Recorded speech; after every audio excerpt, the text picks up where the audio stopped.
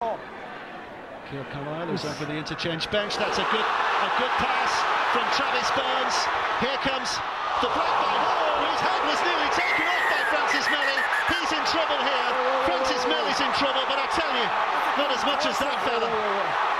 Sure, I'm not surprised he's hurt his hand. Look how hard he hit his head.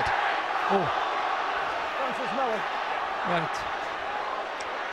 Red or yellow? Francis. Oh.